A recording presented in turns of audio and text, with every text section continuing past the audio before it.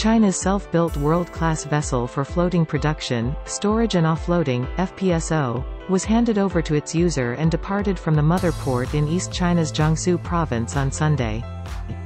With a displacement of 460,000 tons, the ship is 341.31 meters long, 86 meters wide, and 85.5 meters high. It boasts a storage capacity of 2 million barrels of crude oil. The ship will be the largest FPSO in the world in terms of the displacement and storage capacity. 它的储油能力达到200万桶，而常规的目前现有的 FPSO 正常都在热处理原油量在15万桶以下，空船的重量达到9万多吨，满负荷运转，它的排水量达到46万吨，是名副其实的海上巨无霸。